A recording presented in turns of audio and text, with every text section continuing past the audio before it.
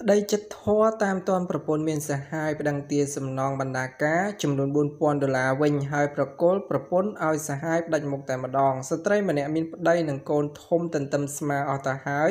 តែដោយសារវក់នឹងការលេង Facebook ឆាតចោចាតឡើងក៏បែកកំណត់លួចតាក់ទងបង្កើតភ្លើងស្នេហ៍ជាមួយនឹងបុរសថ្មី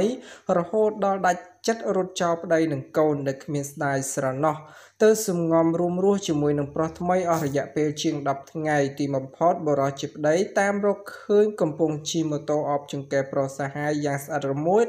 ក៏ចាប់ឃាត់គូសហាយស្មន់នេះប្រគល់ឲ្យសមត្ថកិច្ច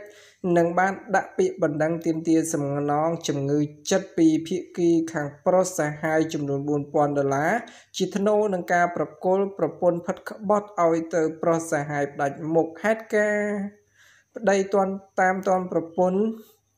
ជិះម៉ូតូជាមួយនឹងប្រុសថ្មីចាប់ប្រគល់ឲ្យប៉ូលីសនេះបានកើតឡើងកាលពីវេលាម៉ោង 3:30 នាទីរសៀលថ្ងៃទី20 កញ្ញា2018កន្លងទៅតាមដងផ្លូវស្ថិតនៅក្នុងភូមិទួលពងរសង្កាត់ចោមចៅមួយខណ្ឌពោធិ៍សែនជ័យរាជធានីភ្នំពេញភាគីបុរសរងគ្រោះជាប្តីសុំមិនបង្ហាញអត្តសញ្ញាណរបស់ខ្លួននោះឡើយតែបានបង្ហើបប្រាប់ថាស្ត្រីជាប្រពន្ធផិតក្បត់របស់គាត់មានឈ្មោះថានីស៊ីណេតអាយុ31ឆ្នាំជាមុខរបរជាកម្មការិនីរោងចក្រកាត់ដេរស្នាក់នៅក្នុងភូមិវត្តស្លែងសង្កាត់ពងទឹកខណ្ឌដង្កោចំណែកភាគីខាងបរិសសហាយមានឈ្មោះថាយឹមច័ន្ទវណ្ណៈអាយុ32ឆ្នាំស្នាក់នៅក្នុងបរិយាសន្តិភាព2សង្កាត់ចោមចៅ2ខណ្ឌពោធិ៍សែនជ័យ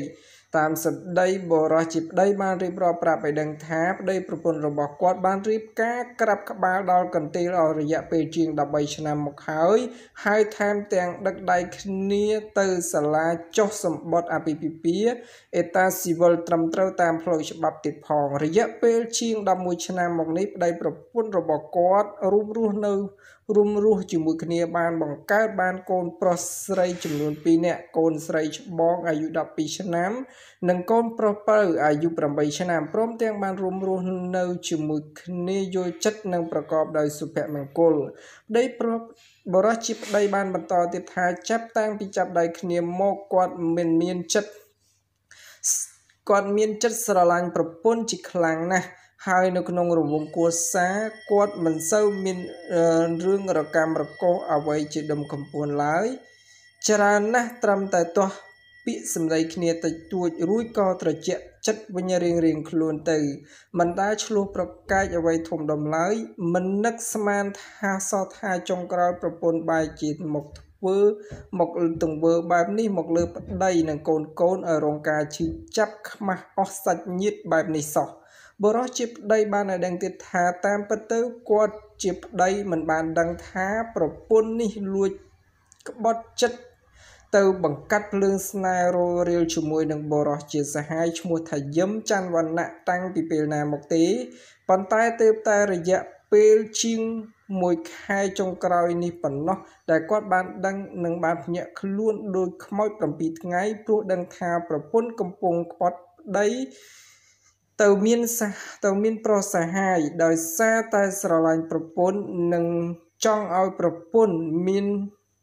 របស់ល្អប្រើប្រាស់ទើបគាត់បានទិញទូរស័ព្ទទំនើបមួយឲ្យទៅប្រពន្ធងាយស្រួលប្រើនិងតាក់ទងគ្នា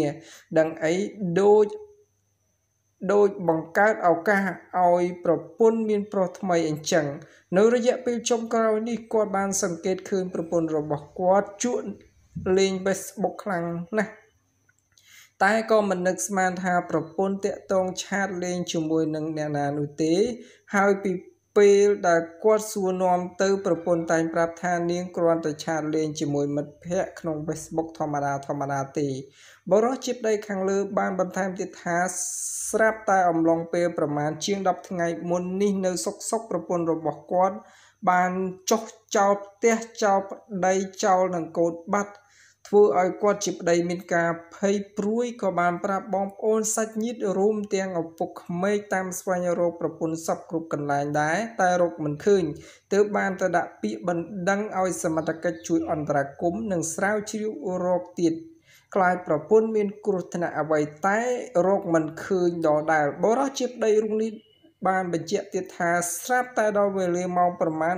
3:30 នាទីរសៀលថ្ងៃទី 20 កញ្ញា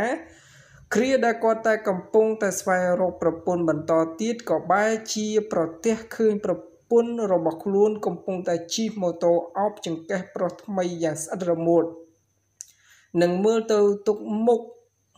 ញញឹមប្រព្រាយដូចគ្មានខ្វល់ខ្វាយរឿងអ្វីសោះថែមទាំងគាត់ជាប្តីនិងកូនចេះតែទន្ទឹមចាំមើលផ្លូវជារៀងរាល់ថ្ងៃដឹងអីប្រពន្ធបែរជារត់ចោលផ្ទះទៅសងំបង្កាត់ភ្លើងស្នេហ៍ជាមួយនឹងបរិសសហាយធ្វើប្រងើយបែបនេះសោះដោយសារតែតាមទាន់ឃើញច្បាស់នឹងភ្នែកបែបនេះទើបគាត់បានចូលទៅខាត់ទាំងប្រពន្ធនិងបរិសសហាយរួចនាំទៅឲ្យប្រគល់ជូនប៉ុស្តិ៍នគរបាលចោមចៅមួយតែម្ដងដើម្បីឲ្យសមត្ថកិច្ចជួយដោះស្រាយសមត្ថកិច្ចប៉ុស្តិ៍ចោមចៅមួយបានបញ្ជាក់ថាក្រោយពីបរិសជាប្តីនាំប្រពន្ធរបស់ខ្លួននិងប្រុសសហាយចូលមកសមត្ថកិច្ចដោះស្រាយរួចមកសមត្ថកិច្ចក៏បានព្យាយាមសម្របសម្រួលដោយក្នុងនោះភាគីបរិសជាប្តីបានសម្រេចប្តឹងទាមទារសំណងជំងឺចិត្តពីបរិសសហាយចំនួន$4,000ជាថ្នូរនឹងការប្រគល់ប្រពន្ធរបស់ខ្លួនឲ្យទៅបរិសសហាយនោះដាច់មុខតែម្ដងព្រោះខ្លួនជាប្តីមិនអាចទទួលយកប្រពន្ធបែបនេះបន្តទៅទៀតបានទេ